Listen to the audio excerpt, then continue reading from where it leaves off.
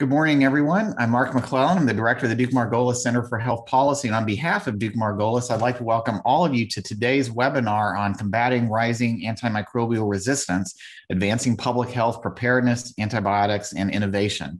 We've got 90 minutes, and we'd like to use that time to review the status and outlook for addressing drug-resistant infections. This issue is not new, but it is timely. The public health threat related to antimicrobial resistance continues to rise, and several companies that have developed new antibiotics have been unable to sustain them on the market. And pharmaceutical investment in this space is struggling. There are some important recent developments related to this global public health challenge that we're going to hear more about today.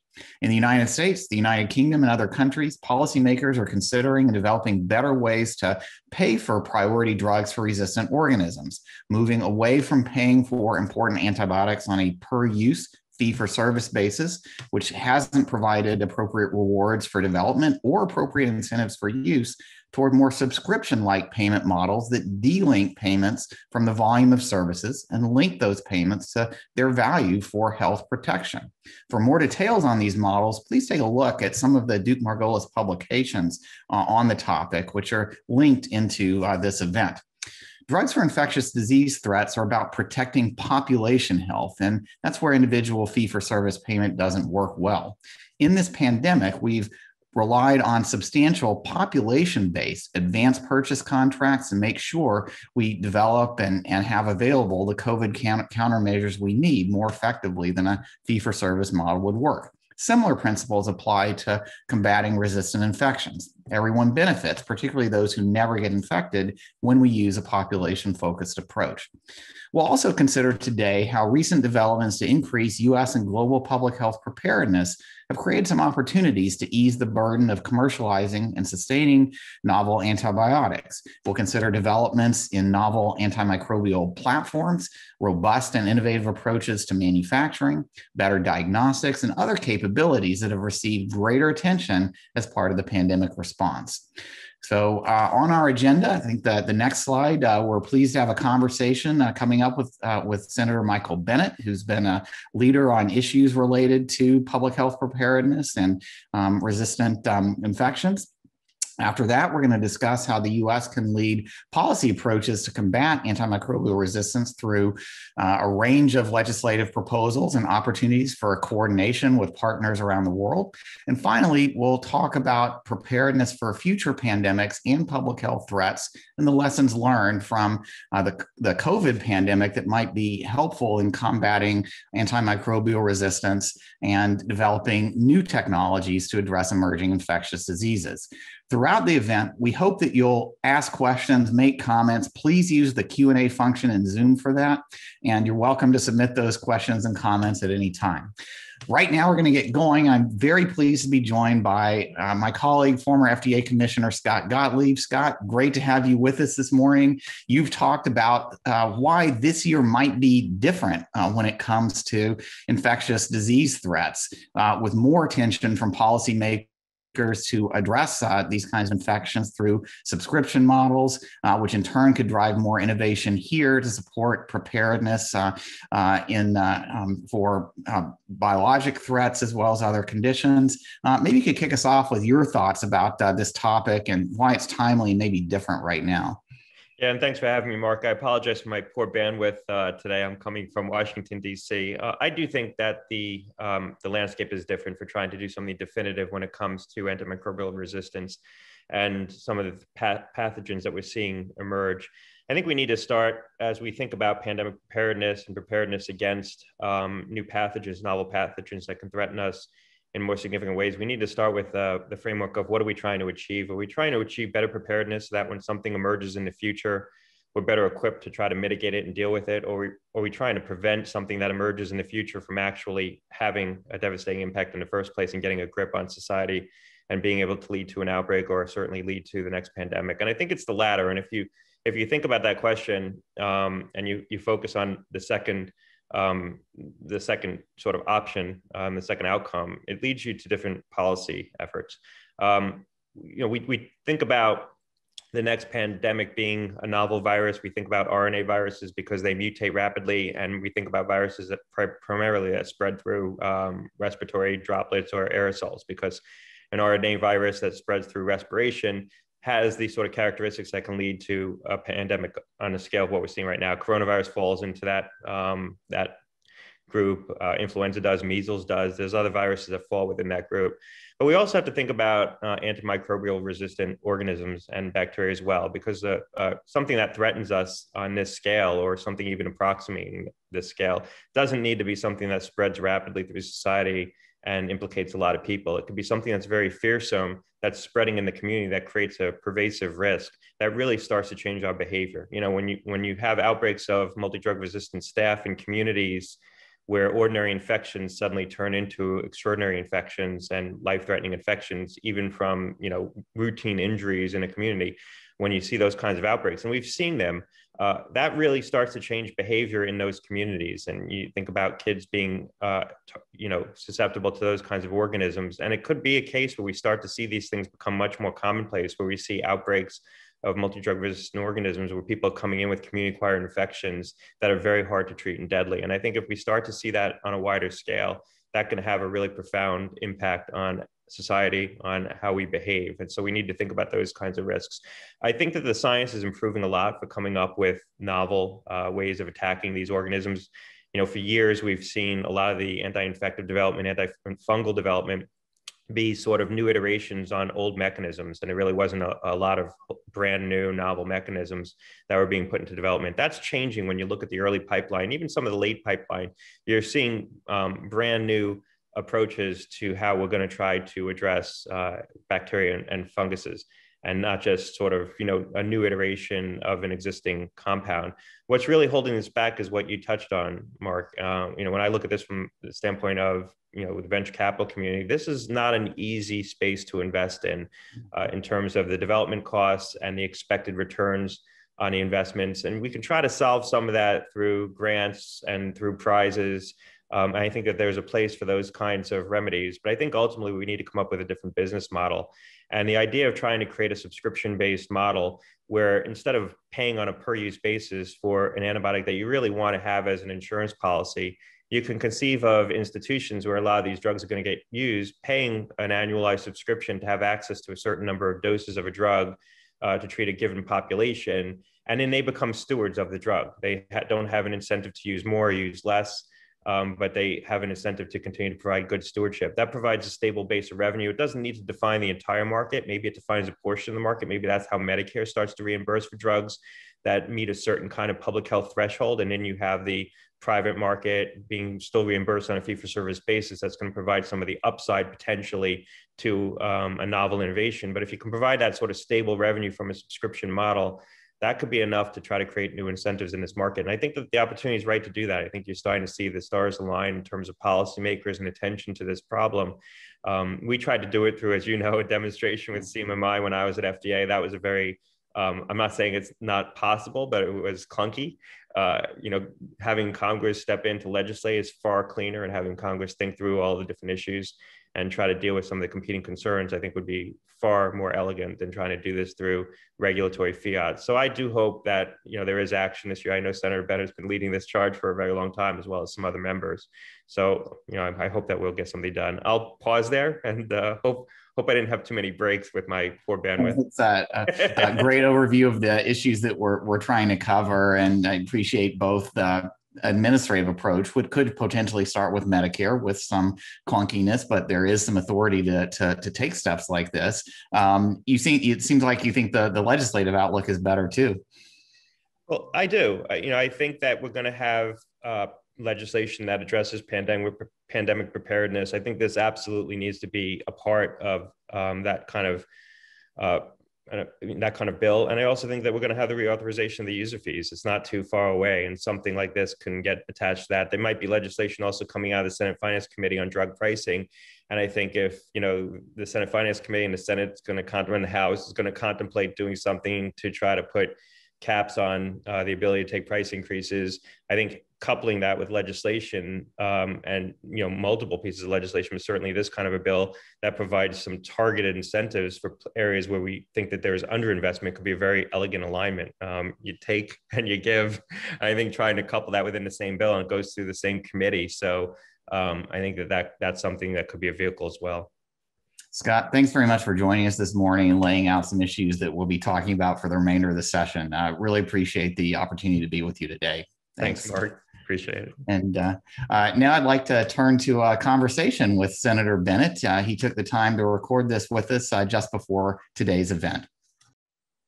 We're very pleased to be joined today by Senator Michael Bennett for a conversation around issues in addressing antimicrobial resistance.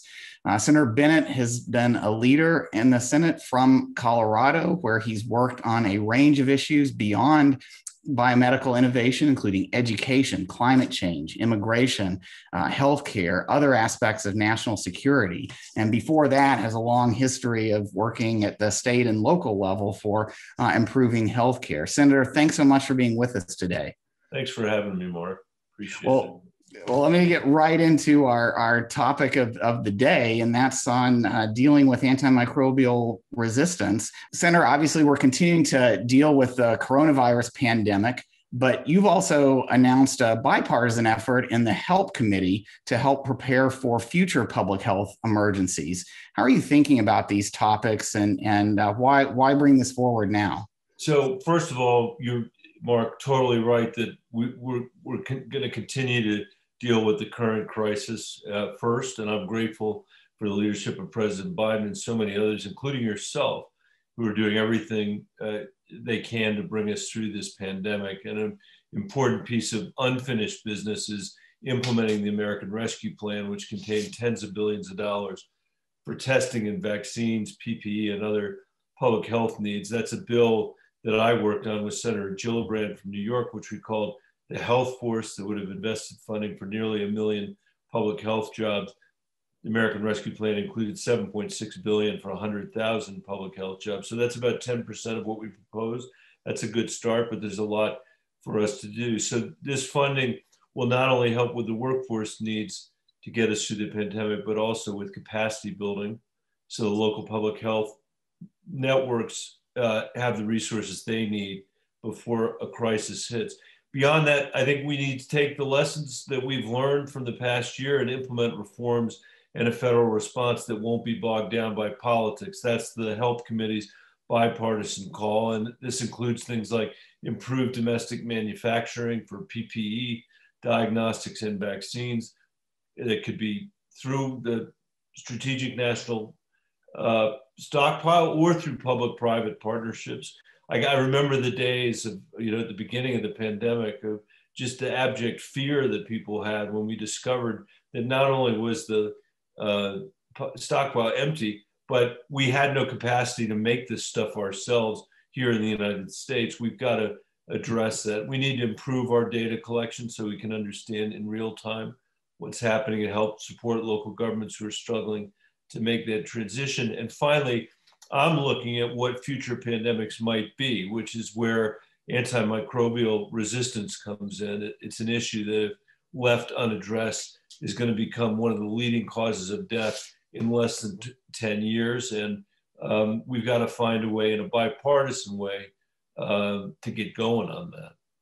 And it does seem like many of the steps that you described, enhanced manufacturing capacity, better ability to bring diagnostics for surveillance, monitoring to bear, better therapeutics, could have some bearing on preparedness for future emerging infectious diseases, including this worsening problem of antimicrobial resistance. Do you see your efforts here fitting into a global effort with U.S. leadership to prevent and respond to these future infectious disease threats? I do. I absolutely do. Over the past year, I've had the chance to sit down with some of the small biotechnology firms in Colorado to hear about their work. And I am always impressed by how nimble they are and how they shifted their work to address COVID-19. Many began to develop innovative test treatments and ways to distribute the vaccine. And I'm so grateful that they're the ones that are driving innovation in our country, and we get to benefit from that, as well as the global community. And I'm glad we were able to lead on vaccines for COVID-19 globally. And I know there's already work being done to treat future viruses. So when it comes to antibiotics to treat drug-resistant infections, however, the current development pipeline and innovative antibiotics on the market may not survive due to their inappropriate use in the healthcare system and a broken antibiotic business model. So in my view, two things need to happen. First, we've got to develop new antibiotics for when penicillins or other current antibiotics no longer work. Second, we need to recognize that when there is a crisis, the cost of the vaccine or the treatment matters. No one is paying for a COVID-19 vaccine today to get the vaccine, which is crucial to vaccinating as many people as possible. We need to look at funding models that allow for anyone to access antibiotics while also ensuring that the developers are earning enough to keep the doors open. 3 novel antibiotic companies have shut down just in the past 2 years. So one last quick thought on the global leadership part, because it's really important to lead here. Senator Cardin and I sent a letter to Gail Smith a few weeks ago, who's leading the vaccine diplomacy efforts at the State Department, asking the administration's plans on supporting the global vaccination effort. We are seeing significant needs in India, especially. Brazil is not doing well either. We need to make sure, obviously, that all Americans can get vaccinated, but we can't ignore the rest of the world. It's the right thing to do for the United States, who's uniquely situated to help and to lead. Well, I appreciate your comments there, and I hope with your leadership, Senator, that we can see the vaccines that are making such a difference in the United States scale up and be distributed. This is not the first time there's been a global public health crisis where American innovation could make a difference.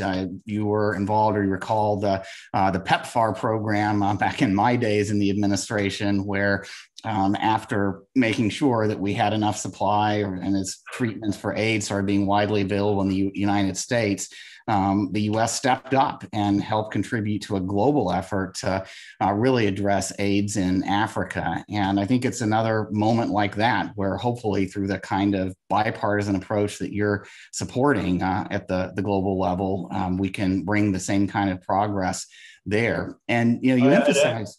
I might ask you, Mark. I mean, you're the expert on this. Like, what FDA and CMS have obviously, their actions and response has been critical to authorizing, paying for testing and vaccines. Given your experience and your vantage point, what kinds of reforms do you think we should be looking at? How do we make improvements? Well, that actually leads me to one of your other proposals related to antimicrobial resistance. What we've seen in the public health emergency is that we don't go to fee-for-service payments. This is an infectious disease threat for an entire population. So that means models of payment and models of supporting innovation that focus on the whole populations are much more important. With vaccines, it's been especially challenging because we need really large supplies to vaccinate everyone. With antimicrobial resistance, it's a little bit easier, but the same principle applies. They're the people who mainly benefit from having a antibiotic that's effective against a resistant organism are all the people who never have to get treated because they don't get infected, because we're able to contain it at the source. And that is absolutely a global problem. And to bring back, Senator, to some of your leadership, you introduced the Pasteur Act during the 116th Congress. And that was really about moving away from, as you said, paying for antibiotics on a fee-for-service basis and paying more on the basis of what they mean for the whole population, so they can be there and be used when they're needed and not used excessively, like in the fee-for-service model. And the Pasteur Act, as you know, includes a substantial payment for companies that bring novel antibiotics to the market that can be used effectively against resistant infections. And I know we've been busy with lots of other things in the current Congress, but do you think this is still an important step towards protecting Americans and creating this global response and preparedness capacity in the area of antimicrobial resistance?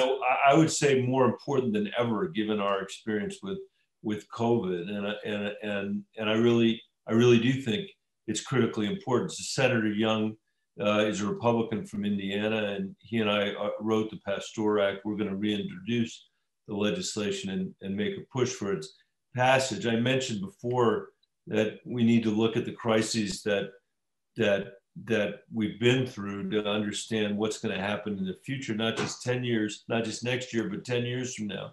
And infectious disease experts are all sounding the alarm on the need to support the development of antibiotics while also encouraging better stewardship of current antibiotics. And I think that the PASTEUR Act is the strongest legislative proposal ever released to incentivize the development and improve the appropriate use of antibiotics in our healthcare system. And the way it works is that in return for receiving up to $3 billion in funding for antibiotic development, companies must enter into contracts with the government that include stewardship requirements. And these terms include everything from creating recommendations, support of clinical guidelines, to education campaigns for providers and patients. We aim to make sure that doctors are not only using antibiotics when necessary, because overuse and underuse contribute to resistance, but additionally, as you mentioned, the government pays the company through a subscription and not based on volume, not a fee for service kind of regime. And this is going to help unhelpful drug representatives from marketing. It's going to help remove unhelpful drug representatives from marketing the product. And I think it's going to help providers and even the manufacturers focused on what is best for the patient. So in this model, if a patient receives insurance through a federal health program like Medicare, they will not have to pay for the drug, which helps remove a perverse financial incentive to use or not use the antibiotic unnecessarily. So to go back to the global aspect again, the world is taking a look at this proposal as one of the most important moves that the US can take to reclaim global leadership in public health. So like us, they recognize that what we need to start preparing for an AMR crisis now. Antibiotics, as you know, can take years to get through the FDA approval process. And once they do, we want to make sure they stay on the market, which is what the PASTEUR Act will ensure. The UK and other European countries are trying to do this at a smaller scale, but they just don't have the resources that we do. So I hope this encourages the kind of value-based purchasing model that you mentioned, that both in the private sector, but also for other countries as well. Senator, that's a pretty comprehensive overview of not only the PASTEUR Act, but how it can fit in as a critical part of addressing antimicrobial resistance in the U.S. and globally. Any other initiatives or steps to address antimicrobial resistance that the U.S. could take that you'd like to add to that to that description? Well, again, the PASTEUR Act has millions of dollars that would support the appropriate use at hospitals and other providers. And this would help them integrate technologies needed for better real-time reporting to the CDC and other systems. It also targets funding to smaller and rural hospitals and providers, which generally have less funding to do this work. And the proposal also incorporates a number of recommendations from President Obama's 2015 action plan to combat AMR, to improve data collection and report on and improve reporting on antibiotic use. The CDC just put out another report, and we intend to incorporate some of the other recommendations that they've highlighted. But I am very optimistic that as part of the bipartisan work that the Health Committee is doing later in the year, that this AMR legislation, the PASTEUR Act, can be part of that, and we can get it across the finish line and reassert our leadership in the world. Well, Senator, I want to thank you for joining us. We've seen so much progress happen in the past year in terms of vaccines being developed and becoming available. The biggest challenge we're facing now is really this problem of scale and getting these effective therapies out to the world. In some ways, AMR is a bit easier than that. We don't need this volume of antibiotics that are effective if we can just manufacture them. We showed with the new technologies that are coming along that we have the capacity to do that. And so I hope we can build on your leadership, the steps that you're taking to make that kind of progress, just like we've made it to help get beyond the pandemic. Thank you so much for joining us today. Thank you. Really set up a good discussion for the rest of our panelists this afternoon. Thank you, Mark, and thank you to everybody. And I hope as we are working on this legislation, if you see things that don't make sense or where the emphasis you feel is wrong, let us know. We want to make sure that we get it right the first time. so that the kind of innovation that we all know is possible actually takes off. All right. Well, we now like to turn to our next panel. Hopefully, I'll get my video started again in a second. Really appreciate the leadership from Senator Bennett, his bipartisan colleagues, and staff involved in the PASTEUR Act and related issues. And I do want to take up his question. We've already got a question about this. We've talked a lot about the next U.S. steps, but this is a global challenge, and it's going to take a global response to address it. And in this session, we are going to turn to global policy leadership and proposals to combat antimicrobial resistance, continuing to build on the themes that we've discussed already. For this discussion, I'd like to welcome Constance de Mateus, who's Policy Director at the Partnership to Fight Infectious Diseases, Lynn Flippy, who's Senior Global Health Officer at the Department of Health and Human Services, Silas Holland, Head of Communications at the AMR Action Fund, and Kevin Oderson, an old friend of mine, founder and Executive Director of CARBEX and Professor of Law at Boston University. We've got limited time for this session, so I just want to remind the panelists that we want to hear from them and have hopefully a little time for discussion. And Candace, I'd like to start with you. PFID has been doing a lot in this space based on the work that you've done already. What's next? What should Congress and the administration be doing, and how can we build on this U.S. effort globally? Thank you so much for the question and for hosting this important discussion. And we're so thrilled to be a part of the panel. We launched last year with the intent to bring some different voices, perhaps, to the AMR issue, particularly from the chronic disease community and other stakeholders, to really amplify the need to address antimicrobial resistance as a policy priority in the U.S. and to position the U.S. more as a leader on the global stage as well. We work with and represent an active and engaged group, diverse partner organizations who are all galvanized around this issue. And just as collaboration is a key theme of our organization, we see that as a key theme moving forward in the U.S. and in the global response to this issue. We've done some polling here in the U.S., and people want policymakers to act to address AMR. Clearly, COVID has made people acutely aware of the risks posed by infectious disease pathogens. And we know greater education and awareness is needed around AMR, but when people understand what is at stake, they want policymakers to work to address it and work collaboratively to address it. So we see that as an important part, as has been alluded to earlier, as pandemic preparedness efforts. We're looking at what we can anticipate, what we can do better as a nation, and certainly on the international stage as well, to predict and prepare for future pandemics. Antimicrobial resistance is a crisis now, and it's only growing. So it's an opportunity to act to stave it off. We support the PASTEUR Act, and ultimately would like to see these different reimbursement models that de-link utilization from reimbursement as more the norm internationally as well. And the US has a great opportunity here to be a leader on that front. We also support policy efforts that move us from recommendation to implementation, as envisioned in the National Action Plan for Combating Antibiotic Resistance, and efforts that address other reimbursement issues, such as the Disarm Act. Efforts around diagnostics are also important. We'd also like to see the US lead efforts with other partner countries of the willing, if you will, to work collaboratively on the financing issues that we've talked about. I saw we had a question in the box about that already. Yeah. Also focusing on appropriate use and stewardship and surveillance efforts that really can help us not just get a snapshot of what the true extent of the problem globally in the US and globally, but also help us to prepare and anticipate problems moving forward. We know it's not a problem that's not gonna go away without that concerted collaborative efforts. And so we look forward to continuing to work on this effort and work with our partners to help raise awareness and work with policymakers on workable solutions.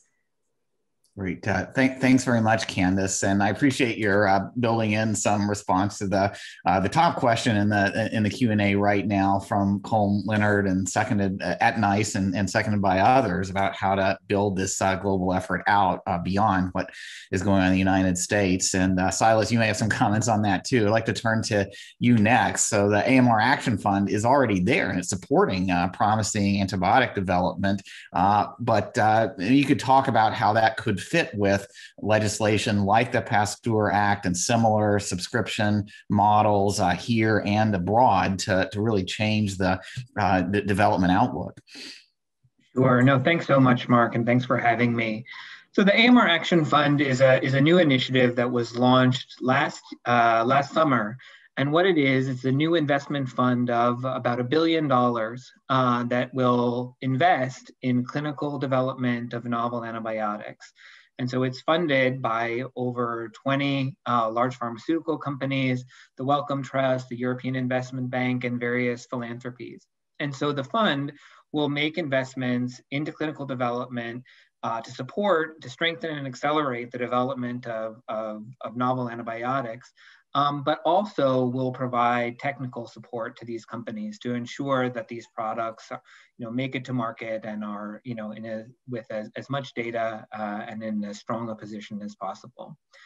Beyond that, the immediate first objective to bring these new antibiotics to market, the fund is interested in being a part of policy discussions that really help facilitate some of these proposals and pilots and try to expand it to fix this market.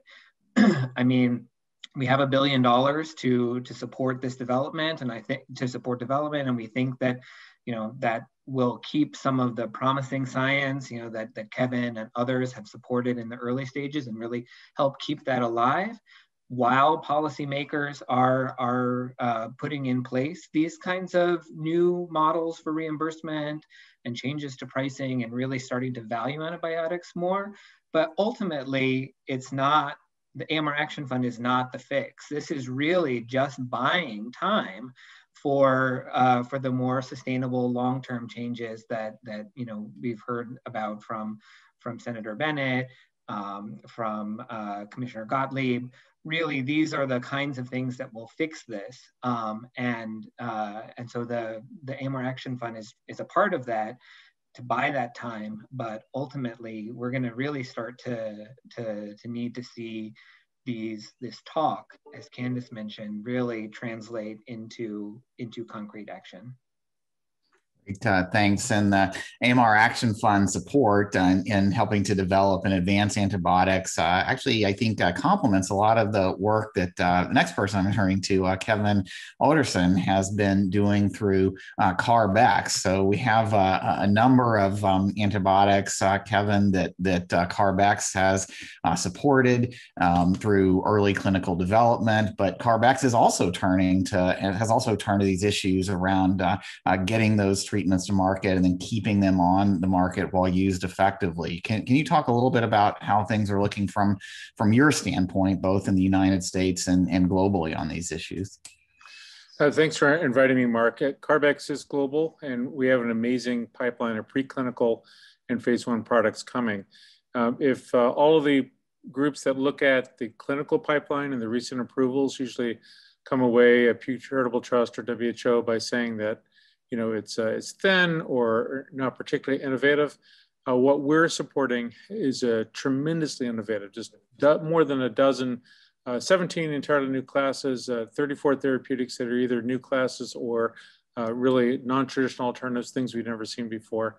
A lot of innovation, but just like what Silas said, I don't think either CARB-X or the AMR Action Fund are sufficient. I've always been concerned from the first day for more than a decade that we have to fix the market at the end.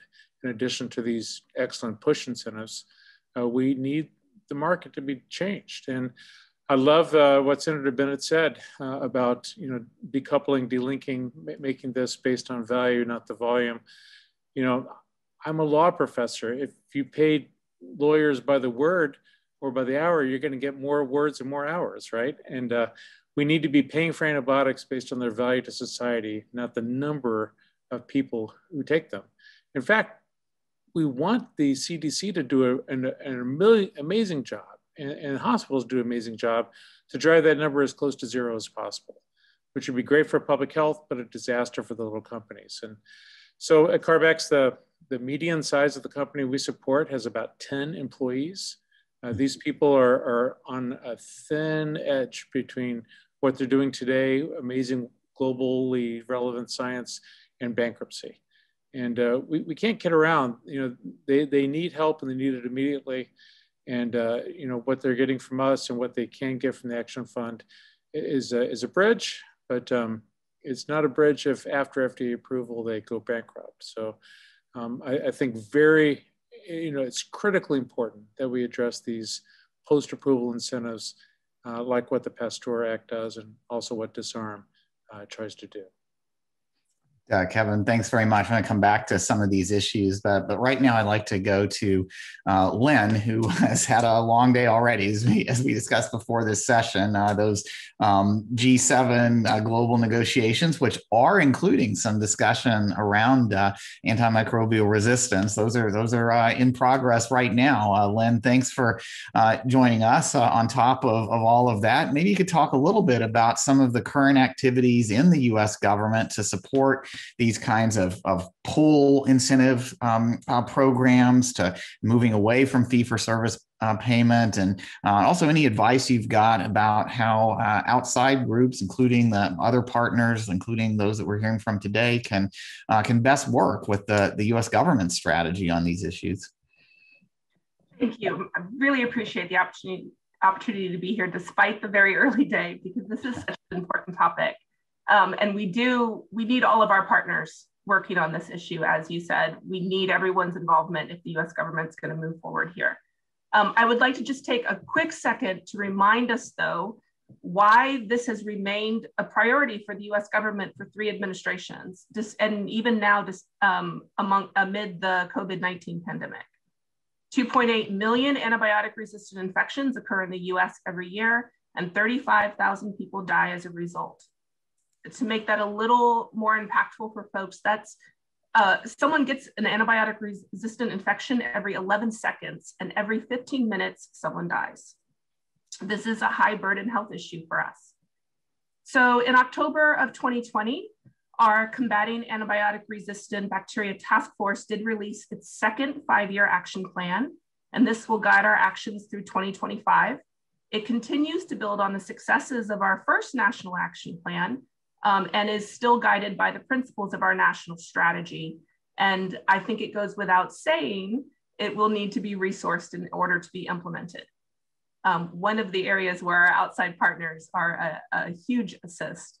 R&D for new antibiotics, stewardship, and surveillance remain priorities as part of the plan.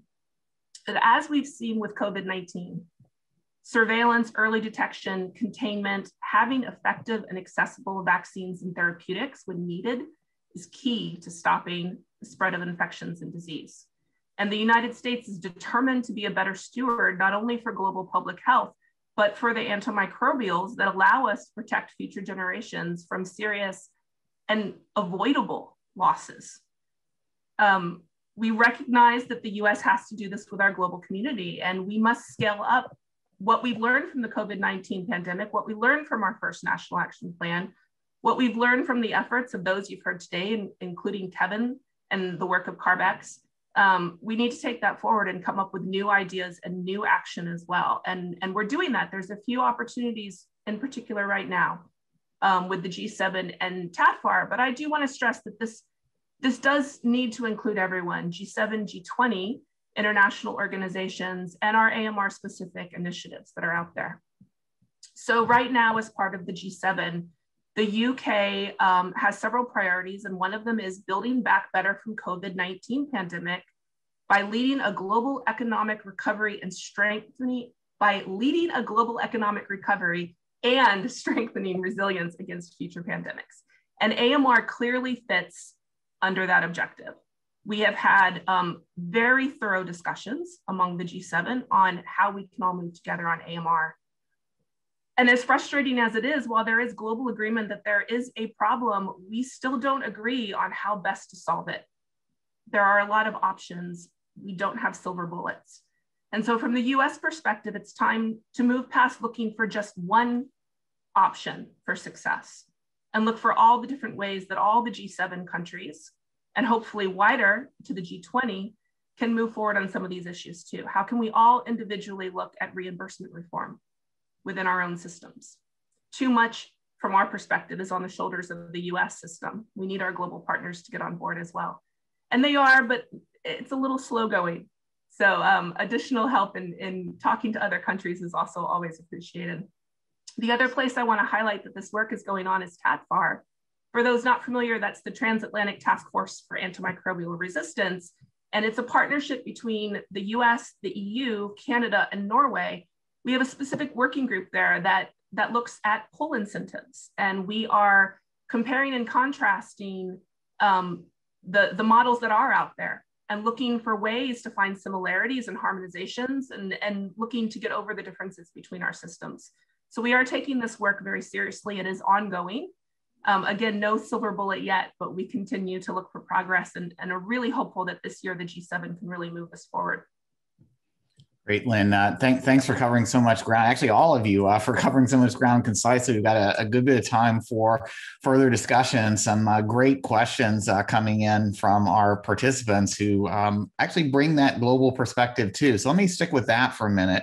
You talked about a multi-pronged approach here. And I know as we heard from our panelists, Kevin, Silas, others working on steps to help push along some of the very promising new types of antimicrobials, including building off of very innovative platforms. But there is a significant gap on the pull side. So maybe I could turn back to, I know, Kevin, Silas, if you all want to comment on your take on how this global process is coming together under as Lynn mentioned, with the UK leadership at the G7, this clearly is a priority. What else can we do to make the most of this opportunity? Kevin, Silas, want to comment?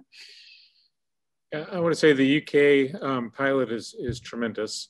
If it pays out at the expected higher and the value. UK pilot, just to expand a little bit on that, I know we've got some nice participants in this meeting too. It's around that kind of subscription approach that we're talking about. Right. Instead of, Pasteur is a bill that's proposed in Congress that Senator Bennett and Senator Young are championing. In the United Kingdom, they've actually implemented a subscription model for 2 antibiotics. And while we don't know yet what the annual subscription payment will be, it could be as high as $130 million over 10 years, which isn't enough to bring an antibiotic all the way through the market. But considering the percentage of the G20 economy that the United Kingdom is, that's a very significant amount. That if you characterize that out for the rest of the G20, if the other G20 countries proportionally had a subscription of equal amounts proportionate to what the UK is doing, then we've solved the problem globally. And so that's a very encouraging step with real leadership by the United Kingdom, followed by Pasteur, which is a significant amount of money as well. I'm very encouraged if we can get 2 out of the 7 members of the G7 to act in such a fashion, and then to coordinate with other members of the wealthier countries of the world to follow suit. That's an amazing step forward, but it requires legislative action, leadership by the US, not leaving England hanging out there alone. Yeah, I would just add, of course, this is a global problem that the US can't solve alone. I mean, I would say that, we need to see governments moving and actually implementing these new models. And I think that will start to create some momentum and also some government to government pressure.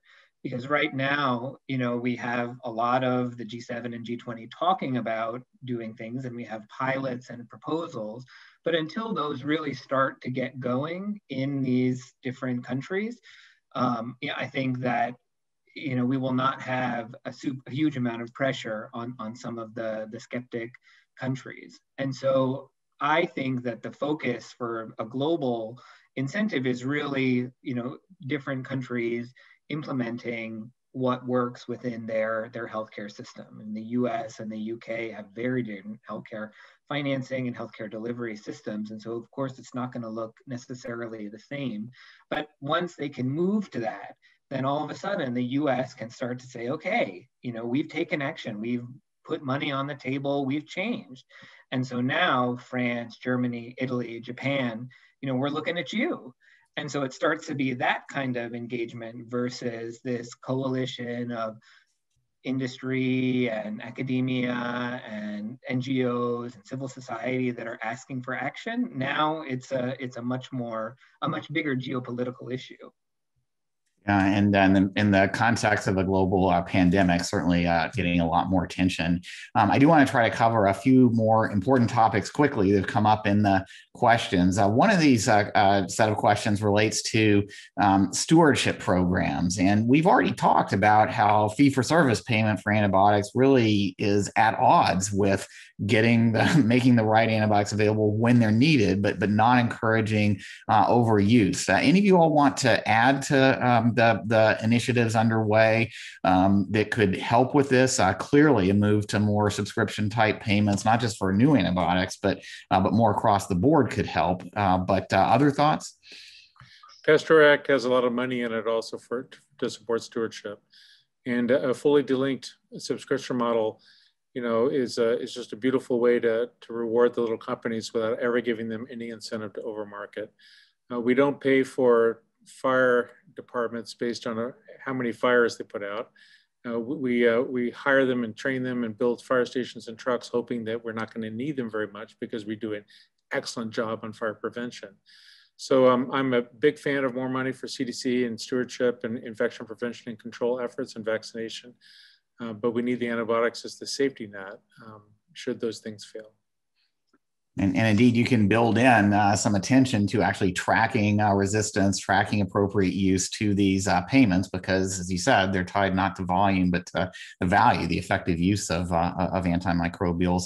Also, a few questions about where some of the new platforms, the new potential approaches to antimicrobial therapy fit in, such as bacteriophages. And Silas at the AMR Fund, Kevin at Carbex, I know you all are interested in supporting not just traditional antibiotics, but new models as well. If either of you want to comment on ways in which these new platforms can be advanced and if they fit into the models we've been discussing. Yeah, the AMR Action Fund is open to funding some of these non-traditional approaches, really focused on those that are antibacterial, including bacteriophages. But I think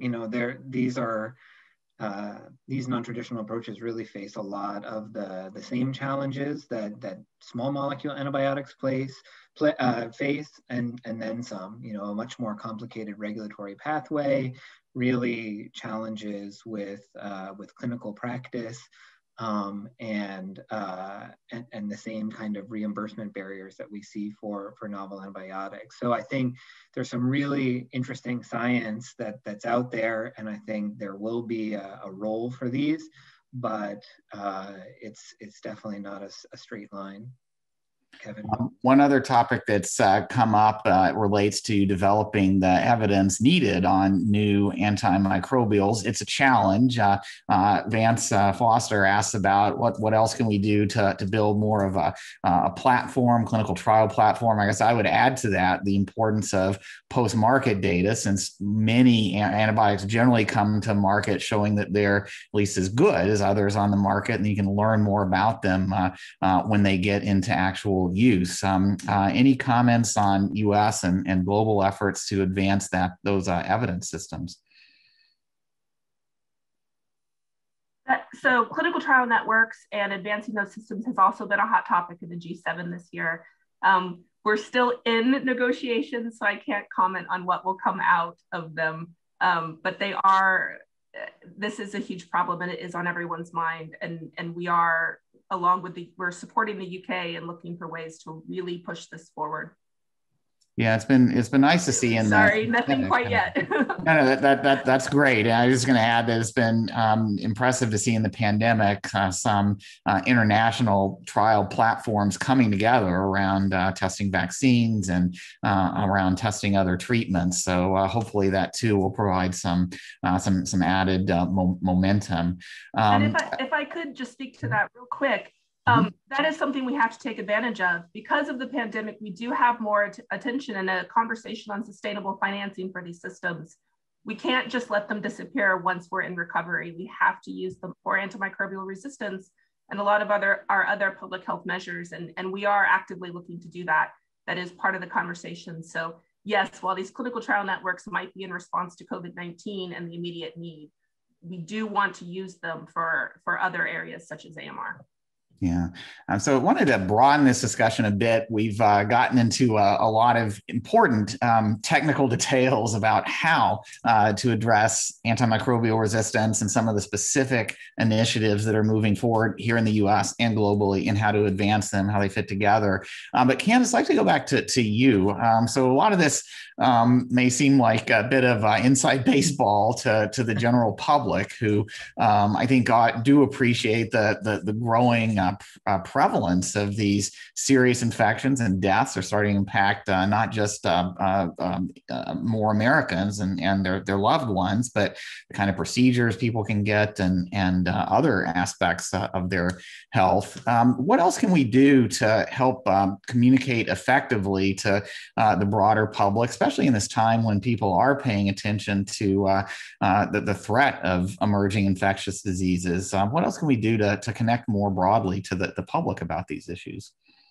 I think that's such a critically important question. And one of the things we're doing, and I know a number of other organizations have done, is really driving home what is at stake. And we have seen this year with the COVID-19 vaccines and therapeutics, just amazing levels of innovation. And I think sometimes people may take that for granted, but when you have these unbelievable immunotherapies for cancer, but we can't cure the infection that may ultimately eliminate chemotherapy as an option, that's what we have to start communicating to people. And we are finding people and sharing their stories. A common ear infection for a child that led to a two-year ordeal for the parents and the child. Joint replacements that happen multiple times because they can't cure the infection that results. Really driving home the personal and patient impact and what's at stake for the medical procedures and common things that we just assume we're going to be able to handle, I think are so important to get people engaged and interested in the issue and driving for change. Great. Thanks, Candace. And more questions coming up. Thank you all very, very much for contributing these. And one, and I think, Lynn, I'll maybe go to you to close out this session, a question about how the World Health Organization and other global organizations can and are collaborating on these efforts. Then if you could also just end out, based on what you've heard today, any other final wishes that you'd like all of these interested outside stakeholders, partners to focus on as we move forward on trying to make global progress here? I'd like to reinforce what many of the other panelists have said. The U.S., we've been a leader in this area for a long time. This is a high burden issue for us. We have been an early supporter of the WHO taking on this work, but we have to do more. If we step up and show that we're willing to take action, the other countries will go along with us as well. I'm really excited as an advisor who's worked on this for 3 administrations now, really excited to see this in front of the Health Committee and the attention that it's gaining there. That is very encouraging. The federal government, the executive branch, continues to take action within our mandates and our authorities. We continue to look for the steps that we can take to make things better. But having that other attention from our government is critically important. As a federal employee, I can't lobby them. So again, partnerships with others is much appreciated. With our global partners, and especially with WHO, You know, it's really exciting to be re-engaged with them on this issue. Within the last few years, they have a dedicated division for AMR now, something that we were asking for a long time. And they are starting to promote some new initiatives. I had given a written feedback, but they are working on something called Secure, which will also look for access and also looks to do what some of the things the US is already doing through BARDA and the NIH to bring in the wider global community. So they have some work there. They continue to do excellent work with the CDC on stewardship. And that's critically important. If we don't have good stewardship, if we're not being good stewards of these drugs, there's no point in coming out with them. They'll be gone before we can even start using them. So we continue to work closely with the WHO, but not just with the WHO. This is a One Health issue. We work with FAO for food safety, OIE for veterinary health. These drugs that are critically important for humans are often critically important for animal health as well. And UNEP to bring in the environmental impact on human health and our impact on the environment. As I'm sure everyone's aware, climate change and environmental One Health issues is a huge priority for this administration. And we're taking that very seriously in regards to AMR. So we look forward to doing more with all the international organizations on this issue. Great. Thanks very much, Lynn, Kevin, Candace, Silas, for a very wide range and concise, up-to-date discussion. It's great to see all of the activities that you all are undertaking. And while these challenges of emerging infectious disease threats from resistant organisms are not new, certainly a lot of very important policy developments that could lead to a big impact on this infectious disease threat. So thank you all very much for joining us. And now I'd like to turn to our next panel on innovations to combat AMR and emerging infectious diseases. So we've talked a lot about the policy steps, both in the US and globally, that can potentially make it easier to develop and bring innovative treatments to market and encourage their effective use. But that's not the only thing that's changing now. That's not the only new developments. Biomedical technologies are progressing in many areas, especially with all the attention on emerging infectious disease threats that come with COVID-19, the importance of reliable supply chains and manufacturing and the like. So in this session, we'd like to turn to some of those innovations around diagnostics, around new therapeutics, as some of the questions have already highlighted, new types of therapeutics that can make a difference, and more reliable manufacturing, steps that could potentially bring down the cost and reduce the uncertainty of making these new treatments available. So for this session, I'm very pleased to introduce Alan Cockle, who's Senior Vice President for Public Policy at Civica, John Rex, Chief Medical Officer and Director, F2G Limited, and Operating Partner at Advent Life Sciences. By the way, if you care about emerging infectious disease threats and antimicrobial resistance, get on John's email list to keep up with everything going on in this field. Then Michael Craig, Senior Advisor for Antibiotic Resistance and the Antibiotic Resistance Coordination and Strategy Unit at the CDC, and Jason Burdett, who's Senior Vice President for Technical Operations at Paratech Pharmaceuticals, which is living through all of these challenges that we've just been describing. So I want to hear some opening comments from each of our panelists, and then hopefully we can do that concisely and have some good time for discussion, just like in the past session. And Michael, I'd like to start with a question for you. So we saw early in the pandemic some time required, but a really big effort to accelerate our development of the capacity to rapidly diagnose COVID-19 and infectious drug-resistant infections. Not the same thing. They are spreading, though, as we've talked about. And especially in light of all of the attention that's coming to stronger infectious disease surveillance systems, how are we doing and how can we do better in terms of surveillance, diagnostics, tracking of antimicrobial resistance? Well, thank you, Mark, and thank you guys for having this session. And the question's an excellent one, and one that I would say, goes back to, I think, the heart of one of the lessons learned for COVID-19 that I think we need to take into consideration for antibiotic resistance. And that is that prevention is paramount. And prevention ultimately starts with detection and good data. and having a good sense of what the problem is and where that problem is going, and then figuring out what are the best prevention interventions to be able to address that problem. And I think ultimately, there's a lot of discussion for AMR about the need for developing new drugs and new treatments. That is fundamentally important, and we should never, discount that in any way. But we also need to be clear that we're not going to be able to treat our way out of the resistance problem, that we have to use prevention tools. We have to have better diagnostics. We have to have better interventions like vaccines, better stewardship, better infection control to get us out of it. And I think ultimately, what COVID-19 showed us is that a lack of investment in public health, not only in the United States, but around the globe, ultimately led to this pandemic growing to a scale that, has really gotten out of control. And I think we need greater investment on an ongoing basis in public health, in things like CDC programs, both domestically and abroad, so that we have the best data available and that we have the best prevention interventions available for any emerging infectious disease, but especially those that we appreciate the gravity of, like antibiotic resistance.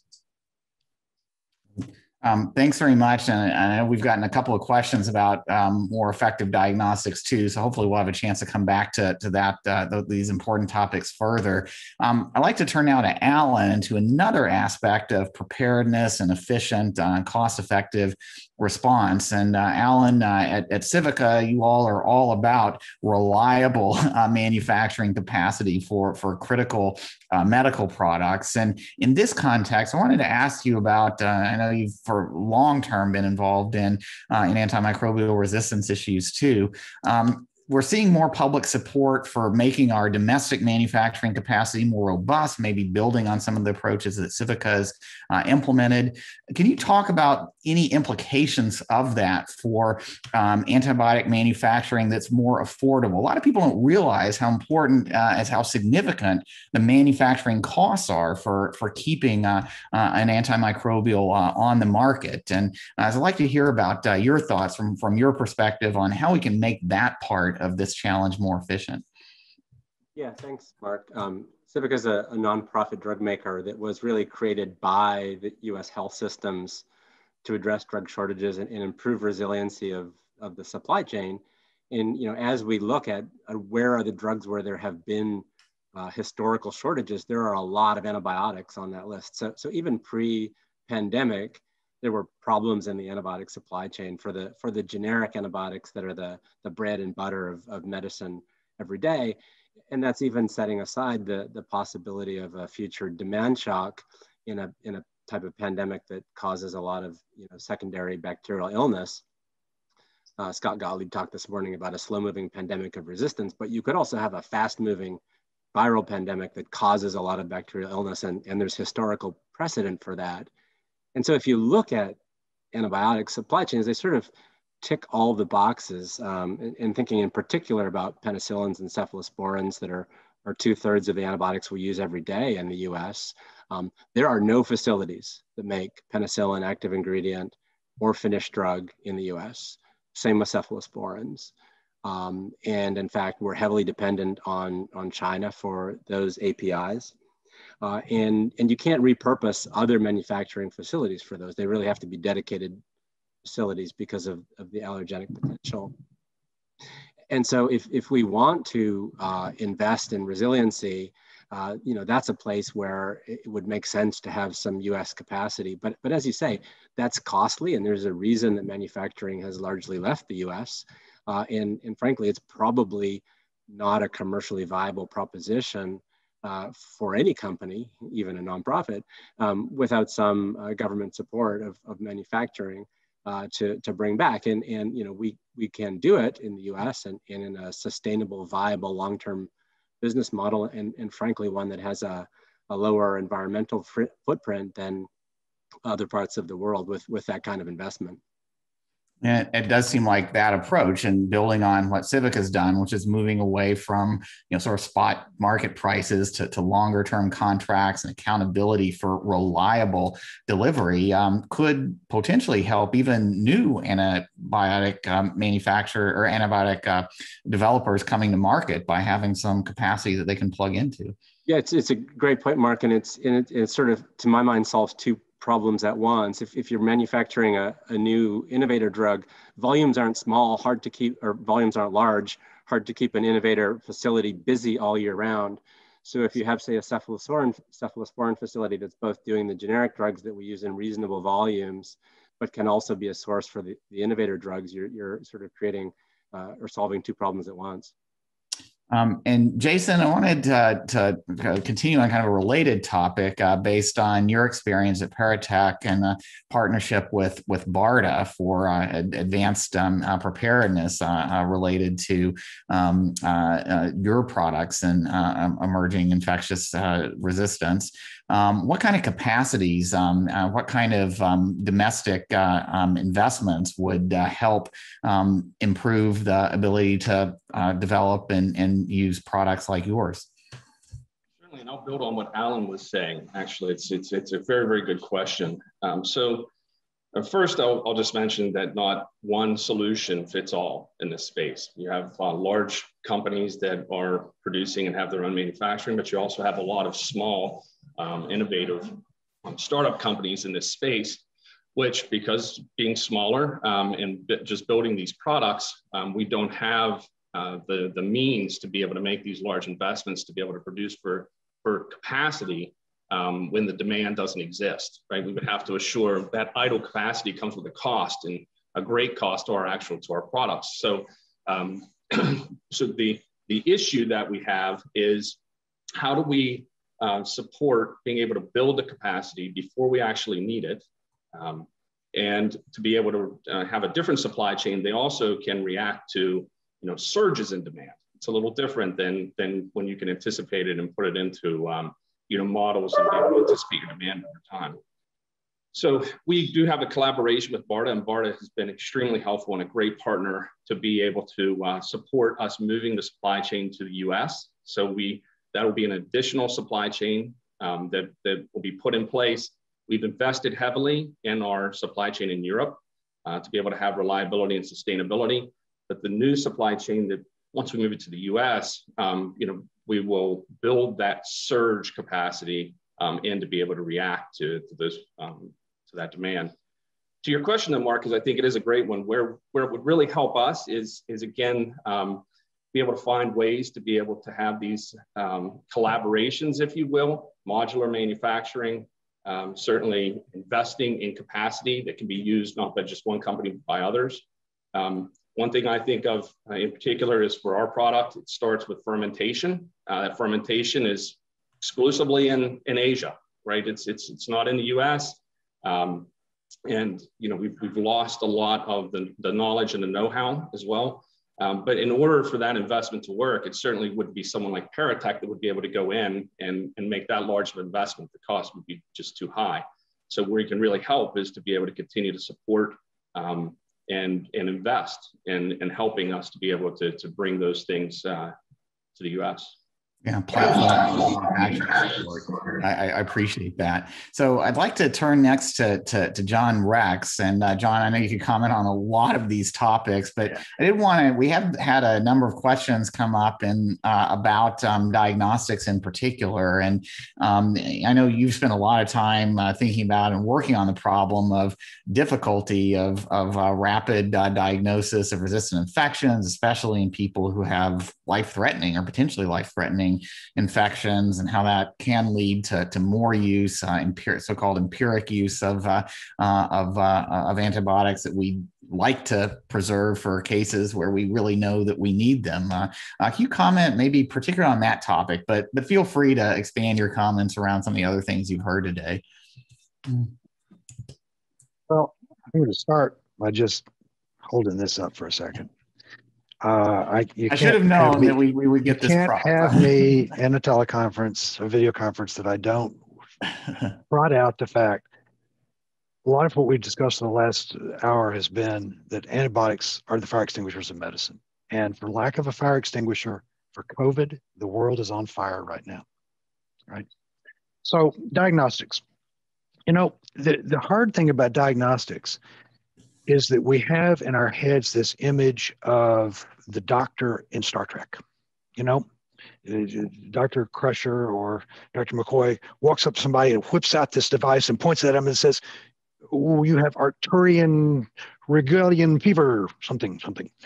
And and it's easy to envision that somehow a diagnostic is going to do that sort of all day for every infection that comes along. And the brutal truth is that it doesn't work that way other than under limited circumstances. The places where you can actually have the Star Trek doctor's tricorder device are in settings where the infection is something that is never, ever normal. So if I detect the DNA of tuberculosis in or around you, that's never normal. You've got a problem. You've got TB. I should be treating that. Ditto gonorrhea. So there are few very specific settings where the organism is the disease and the organism is never, ever, ever, ever normal in a human being. But the majority of the infections we're talking about, community-acquired bacterial pneumonia, urinary tract infections, just sort of the run-of-the-day stuff that is numerically vastly larger, occurs due to bacteria that are living on us right now. In 1/3 of the noses in the people in this teleconference, you find Streptococcus pneumoniae. And when one of you develops a pneumonia this afternoon, and I do a PCR on your nose and I find the pneumococcus, is the pneumococcus causing your pneumonia? Maybe, maybe not. I have to go do something else to decide whether you've got the pneumococcal pneumonia or not. And that's what's frustrating. These commensal organisms, they're part of our microbiome. You don't want to make them go away. They're doing good stuff for you. They're making vitamins, all this. You need your microbiome. You need the E. coli in your gut. And you need them to stay in your gut, because when they get in your urine, that's when you get a UTI. But it's just not the case that a super simple tool is going to be the thing that's going to constantly make the diagnosis. As a physician, you sometimes look at people, particularly when they're pretty sick, and say, well, I think it's probably X, but I would be a fool if I didn't hedge my bets. And that's the other problem, part of the diagnostic problem, is that as a physician, unless you can tell me for sure what it is, I'm going to actually broaden it out. And most of the diagnostics, if I run a test on you and say you don't have TB, well, that's good. Okay, I know you don't have TB because I didn't detect the DNA of TB. But you could still have 10 other things. And it would be foolish of me to ignore that possibility. You can often narrow down after a week or so, the dust has settled, you can figure things out. But diagnostics, I think, have an overrated power to fine-tune therapy just because of the biologic speed limit of diagnostics. It's frustrating. It is frustrating. And maybe just sticking with the diagnostics theme, maybe we could go back to Michael on this. We have some questions about whether we've talked a lot about new models of financial support for developing antimicrobials and some of the manufacturing supports that can bring down that cost and uncertainty too for keeping them on the market. And we come back to that. But on the diagnostic side, Michael, any thoughts about kind of parallel steps that would help address some of the diagnostic challenges that John was just describing? And do you see any promise from some of the new diagnostic technologies that are emerging and making a difference in more rapid and accurate diagnosis, including genetic subtypes for in the COVID context? Yeah, so I think the parallel to the drug development side and the need to invest there on the diagnostic side, but also in some of the other ways, I think we need to approach AR like we have approached COVID, in terms of not just putting all of our eggs in one basket. We need to invest in the diagnostic side and make sure that we have incentives and are overcoming the challenges that we have there. We need to also invest in more of the prevention side in terms of the vaccine development. We need to be investing in vaccines for AR pathogens. And we have some very successful models for things like strep pneumo that have this twin impact of reducing the number of resistant infections we see and also reducing antibiotic use, because you don't have to give someone an antibiotic when they're vaccinated against a pathogen. And then also there are other things that I think have been touched on that I think we do need to clarify the regulatory pathway for preventatives like decolonizing things. John sort of alluded to this, that we have a complex microbiome, and sometimes those things are commensal organisms that are not doing us any harm, and sometimes there are pathogens that are doing us harm. if we can come up with a way where we can have innovative treatments and innovative microbiome therapies where we can decolonize those pathogens from folks, we're going to have fewer infections, and we're going to have more tools in our tool belt that are actually going to obviate the need for a bigger, more treatments than necessary. We're going to reduce the pressure on having more antibiotics that need to come to market by doing prevention today. Thanks. And I want to come back, and we don't have too much time left, but want to come back to some of the manufacturing issues. And we have some questions about that too. And I think both Jason and Alan, you all touched on this. So there is clearly bipartisan interest in Congress in shoring up both the reliability of our manufacturing systems for infectious disease threats and supporting new kinds of manufacturing capacity, biologics, other, getting back to some of the earlier questions that we had about phage treatments and the like, systems that could support that. As you look at the congressional action, the proposals that are coming together on the manufacturing side, could you say a little bit more about how those might be advanced in a way that simultaneously addresses these challenges around reliable, efficient antimicrobial manufacturing, including for innovative types of products, and especially for some of the smaller companies that, Alan, to your point earlier, just don't have the scale to efficiently manufacture on their own, where these kinds of partnerships would really be helpful? I'll go first, but so there are a lot of member bills, bipartisan bills, getting at the whole issue of supply chain resiliency and manufacturing capacity. And a few things that are, I think, useful to single out. One is, some of them focus on advanced manufacturing and continuous manufacturing, which it has a lot of potential for small molecule drugs. As Jason talked about, a lot of our core antibiotic scaffolds originate from fermentation, and that's not going to lend itself to continuous manufacturing, at least not to make that initial scaffold. So that's a separate kind of investment. But there is a bill, for example, from Senator Smith and Cassidy focusing on antibiotic manufacturing capacity there, which I think some of the bills are not specific to antibiotics, but antibiotics would tick a lot of the boxes for priority criteria. That one's specific to antibiotics. And then we could talk a little bit about the dollar value, and the president has proposed, big dollars to build up domestic manufacturing, to create a whole new supply chain with API and finished drug. Of course, it depends on the product and the volume, but you're talking about hundreds of millions for the API and for the fill finish, and then the operating costs until you have a product that's on the market and generating some revenue, and that's 3 years at a minimum. So we're going to have to invest adequate sums to make this a reality, and because of that, we'll have to choose our priorities wisely. And I would make the case that antibiotics should be on that list. Yeah. Jason, your thoughts on this general topic? I agree with all of Alan's comments. I think that there's a couple of problems that we're trying to solve. So one is the agility and the reactiveness for supply for pandemics. And the other is, again, moving supply chains to the US where we have less dependency on national and global events.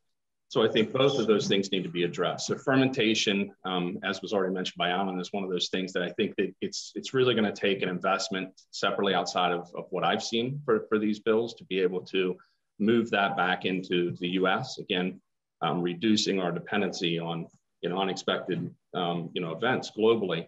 We even saw, for example, during the pandemic where there were embargoes that were put in place for certain materials that were being kept within the country. That's something that we really need to look to again have funding to be able to move that into the U.S. so that we're not dependent on that. Yeah. It does seem like for innovative biomanufacturing processes like fermentation, and there are others involved in some of these potential innovative types of antimicrobials that are in development, having that capacity could be good both for preparedness generally, but also for, again, bringing down the costs and reducing the uncertainty of getting promising new products to market. We just have a few minutes left. I want to make sure, since this session is about looking forward and innovation opportunities, especially as Congress and the administration have put such a high priority on preparedness and response for infectious disease threats. If there are any other key opportunities around supporting innovation that you all see that we haven't touched on or haven't touched on enough. We've talked about diagnostics. We've talked about manufacturing. We've talked about new types of antimicrobials in development. But any thoughts you'd like to add on these topics or other ones? John, let me go to you first. So this marvelous conversation, let me go all the way back to Senator Bennett and the Pasteur Act today. And one of the things the Pasteur Act talks about is there's going to be should be a reward for valuable antibiotics. And what it says in the Pasteur Act is, and the committee will meet and decide the features of that antibiotic and how much you'll earn. Will you get $750 million? Will you get $3 billion? And in the UK NHS has done the world just a fabulous service by working with the University of York to develop a schema for thinking about the values of antibiotics, and they have published a point scoring scheme, and they used it actually to pick their drugs. So I think that if you want to have the right drugs in 10 years, you got to think about R&D as a ship that is about 10 or 15 years long. And the way that you move the ship is you tell the pilot where you want to go, and the way we're going to tell the pilot where we want them to go, tell them what the point scoring system kind of looks like, and say, you can pick a project that gets no points, or you can get a project that's going to earn a lot of points. Gee, pay attention. And so I want to see Pasteur make that go, take advantage of what the NHS has figured out, apply it to with the United States Pasteur Act, and get the rest of the world to sign up to setting concrete targets so that Kevin Otterson and the Carbex folks know what to start on now that we'll have 15 years from now. Thanks, John. Michael? Yeah, I think the other aspect that needs to be addressed here, and the previous panel brought it up, is the global nature of the problem. I think we've talked a lot on this panel about the needs domestically, and I think those are critically important. We can't underestimate those. But the United States is not an island, and the pandemic that we're a part of right now really illustrates the fact that some of these resistances are going to develop in other parts of the world. We've seen this countlessly with things like Candida auris, which we didn't even know about a decade ago. And now it's causing incredible severe illness with high mortality in ICUs around the world, including in the United States. So what does that ultimately mean? Again, it goes back to better detection. And one thing I would highlight for you is that we have a cooperative agreement announcement out right now from CDC to try to build a better AR data network so that we can get ahead of these things, we can detect them faster, we can get more information, and again, ultimately come back to prevention. How can we prevent and contain these so that when these resistances emerge, especially in places outside the United States, there is a response that seeks to contain that so that it does not spread globally, so that we do not have to worry, and that we only have sort of isolated pockets of these challenges that we can control much more effectively than when they sweep around the globe and they affect every country of the world. Yeah, and I'd say a lot of interest in these early warning surveillance networks for viral infectious disease threats, and it does seem like a good way a good opportunity to build on that interest and need. Alan, Jason, any other quick final thoughts? I would just say, Mark, that all of your panelists today and probably many of our viewers have been working on this for many years. The level of attention now from policymakers on supply chains, on preparedness, on these questions is I think, unprecedented, and we can't miss this moment. Jason, those are kind of good words to end on, but you want to add to them? No, I support that. I don't have anything else to add. Thank you.